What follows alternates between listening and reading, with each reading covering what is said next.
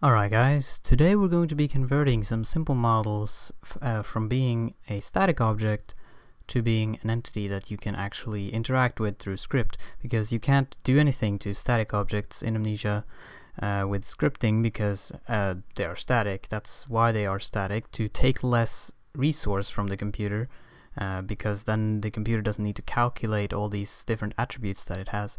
So therefore it just renders it as a model that is static. It doesn't do anything. But an entity takes more RAM, or well, more power basically. It takes more power to run, but of course it's not going to be noticeable to what you're going to be doing unless you're like spamming with the billions of fucking anyways, excuse me. Let's just basically, if you want to make, for example, a wall disappear, then you can use that, but it has to be an entity, because as soon as you place static objects into your map, it's going to stay there. So the only way to make the scenery change in the same map is to either teleport a player to a duplicated area within the same map that is slightly modified, or convert it to entities and edit it from there, setting it active or fading it or whatever. So today I'm going to just pick a few models and show you how to convert them into entities, and then we're going to be just doing a few simple scripts with them, just to show what it's actually possible to do with it. So let me start out with opening the level editor. I'm just going to open up that map that I'm going to use, just to see where to place all these. And this is from the previous video. I guess I should just delete those. Actually, that was not from the previous video. It was videos actually attempting to do. But anyways, so let's say that this wall, we want this wall to disappear or something like that. Actually, let's make it into yeah, let's say we want this wall to change into a doorway, because that's possible, but it has to be an entity, because static objects you can't do anything to. So this is going to stay there as long as it is a static object, but as soon as you convert it into an entity, you can do whatever you want to with it. So first of all, let me just open up the script file just to show you the simple script that I'm going to be doing. It's not exactly the most relevant script, because to this let's say to this video, because this video is not going to be focusing on what I'm actually be scripting. It's more about converting. So I'm just going to type in void on start like that. Let's add a timer just so that we have some time to actually see what's happening. It's without a name, it's going to be like 5 seconds, and then it's going to be timer 1 void timer 1 string and in timer. And sometimes I type a little weird because the microphone that I'm using is a little big, so I have it located between the keyboard and the mouse, so it blocks my field of reach, I guess. FOR, whatever. Anyway, so let's say we use set entity active. There's actually I think it's called set prop active and fade. If you go on the scripts page, let's just command it set prop. Set prop active and fade. So it's basically like set entity active, except it fades it. So I think I'm gonna use that one instead. Set prop active and fade. So we have that. This is going to be the name of the entity, which I'm just gonna call it wall 1.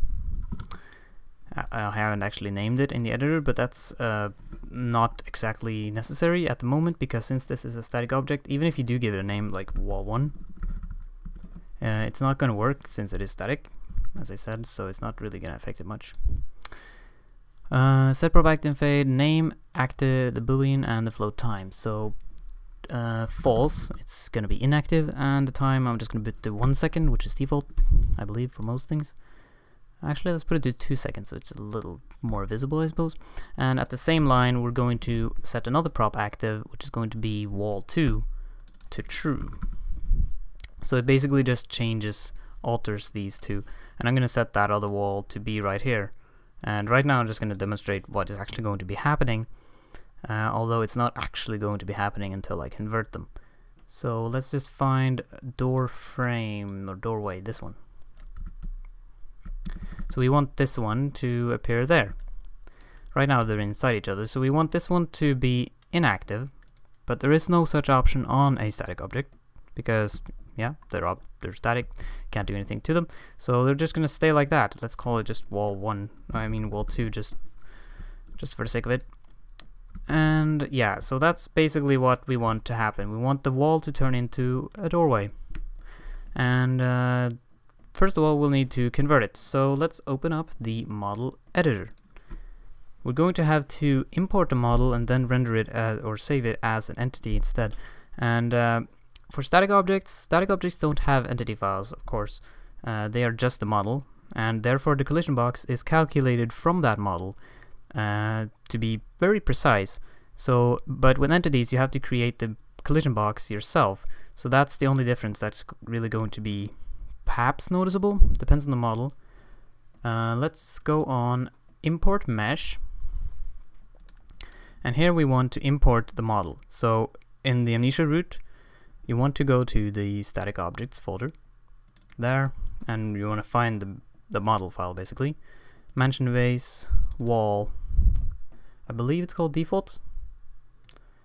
This is the one, yeah. So here we have the model, and yeah, so this is static object. It doesn't have any entity files, so therefore we're gonna have to create them. But first of all, we're going to need the collision box. Actually, yeah, if you do not create a collision box, you will be able to just walk through it, and you don't really want that. So I'm just gonna click place a box and select it. Put the position to 0, 0, 0, so it's in the very middle. And I'm gonna put on snapping just so that it looks a little more, it's a little easier to control. And we need to place this box basically to fill out the whole model. And if the model is very advanced, it could be difficult to do this exact thing. I believe this should be good, or maybe, nah, okay, let's do it like that. That's good. So we have the collision box right there. Gonna create the body, and then we want to set the material. What kind of material is this? It's not exactly metal, but I guess the wood would fit best. Wood. And it's not gonna have a mass. As long as it has no mass, it has no gravity. So, and you don't want this wall to have gravity. If you give it gravity, then it will fall down. And that's gonna be weird. Although it could actually have a very interesting effect. We could try that just to mess around with it. But I'm gonna check off has gravity just because of it. And it's going to collide with the player, so I'm gonna keep that. It's not gonna be pushed by character gravity though. So yeah. And then all this I'm gonna keep as is. And on user defined variables, you want to set it to, instead of being a static prop, you put it to an object that is static. Because I mean, even though it's still kind of static, the word static keeps repeating. Even though it says static, now it is actually an object. Static in this fashion, in the object part, just means that it has no special attributes. It still has gravity though, if you give it gravity, like mass. Now we're going to save this as an entity file.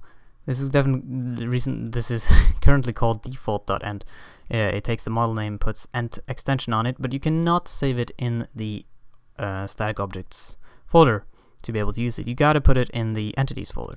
So I already have a custom folder in entities. If you go on Amnesia and go into entities, I already have a custom folder here. If you don't have it, you can create it, not exactly through this editor, but you can just create a folder called custom. I like to call it custom. You can name it whatever, and you can just save it inside here.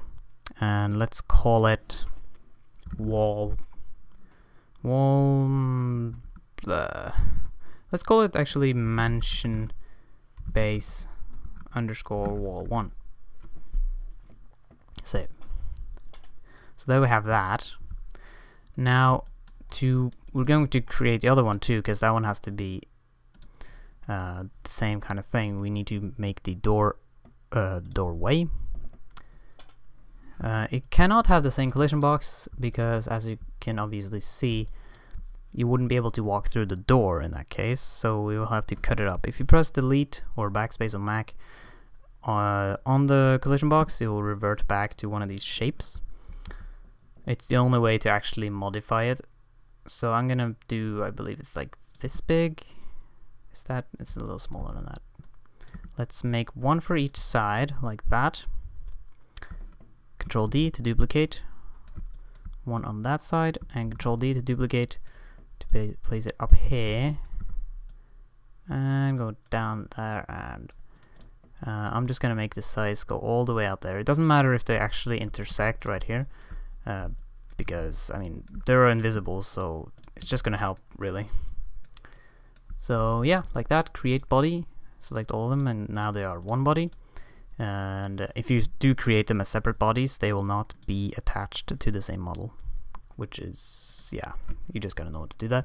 So now we're gonna do the same settings: wood, no gravity, and not pushed by character gravity. Most of these things down here, they don't really matter if it doesn't have gravity, but I like to check them off anyways. And user defined variables, it's still from the same previous object, so object static. And that is it. Now save as, and call it, let's call it mansion base underscore wall 2, even though it's not exactly a wall, but it's kind of wall. Gotta put it in the same folder, custom, save. So now we have saved those as entities. If we were to start up the game now, I still haven't placed them in the levels, so I'm just gonna basically demonstrate how it looks before I place it. Start custom story. This is how it looks. It does not look pretty. Well, that's probably expected. So let's quickly just place in these entities, these new entities, into our level. So delete the walls, and let's go on. Instead of going on static objects, we go on entities this time, and select the custom folder that you have. It should update. If it doesn't, just click refresh and something like that. Now you can see they are the same kind of thing. They look exactly the same, but they're not technically the same. So here we have the wall. It looks just like the static one, except it is actually taking more power to render, or to calculate basically. But you shouldn't really need to worry about that, because I mean it's a very simple thing. It's just, oh well, whatever. It's like you don't put unnecessary power into your game. Like if it doesn't do anything, just make it static, save more power where possible, but it's not like it's going to be the biggest problem. Now here we have the wall. It's currently active. It's basically just like, even if you put it to static physics, well, that doesn't do anything if it doesn't have gravity, because it basically just makes that if it has gravity, it deletes it. It basically takes away the mass. But anyways, it's basically a static object right now, but it is interactable through script. So I'm gonna call it wall1, just because that's what I called it in the script up there. And let's Control D to duplicate it. It's now called wall11. I'm gonna call it wall2, but it's gonna be different entities. I'm just gonna click on entity file right here. This is an easier way to changing the entity if it's going to be in the exact same location. Just load, and now as you can see, they're both in the same place, but this one I'm going to check on being inactive, so it's not going to be there to begin with. And now I'm going to save the map, and I'm going to reload it in the game. And if you edit any models or such, usually you will have to restart the game. If you did that, I mean, I loaded my game. Okay, there's a 5-second timer before it happens. Okay, that looked very bizarre, but it did work, as you can see, and you can walk through it, although I will fall down. But it works just like a wall. If the collision box is done properly, it will be pretty much impossible to notice that it is actually an entity. But yeah. So even though that looked very bizarre, let's try to change that effect to just set entity active, and it will just instantly pop. Entity active, and we got to take away the fade part, and also take away the last number. Take entity and fade, take away that, and take away this. Save. exit, start it up again, and this time it's just gonna like instantly flash. Huh, where did I spawn there? Let's see.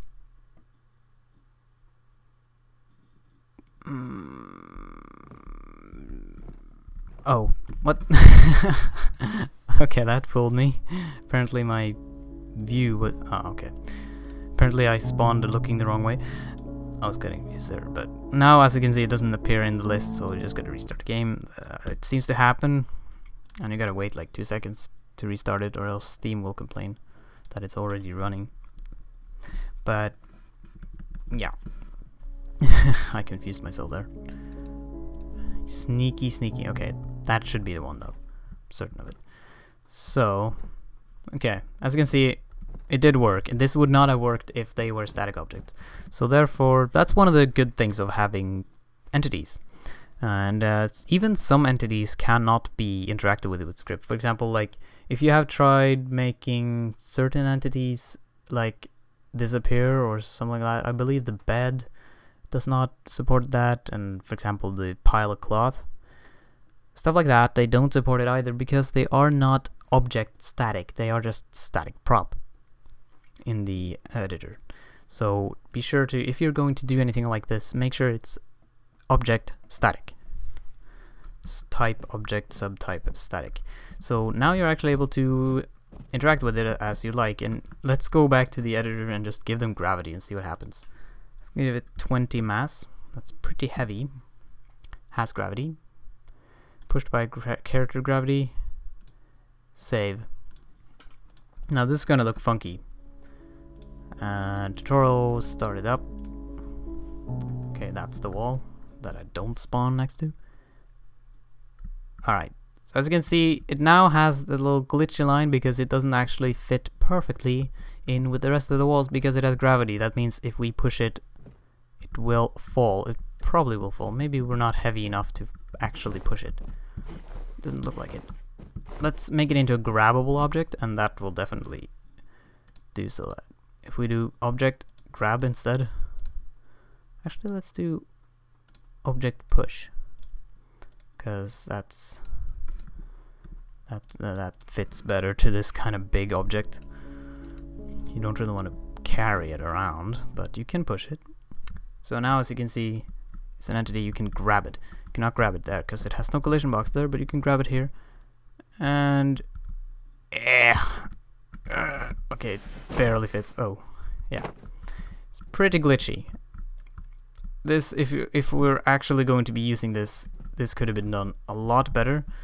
But I'm basically just showing that this works and that it looks ridiculous. It is possible to do something like this if you want to. Oh my. So yeah, I believe that's pretty much about it for this quick little video. That probably wasn't as quick as I think it was, but anyways, I'm gonna quit that, close that, quit that, close that, close that, and that was about it. And yeah, I hope you enjoyed this tutorial, and if you found it helpful in any way, shape or form, I would really appreciate if you would leave a like. It really motivates me to make more of these videos and tutorials. And yeah, and that's about it. So I will thank you for watching, and I will see you later.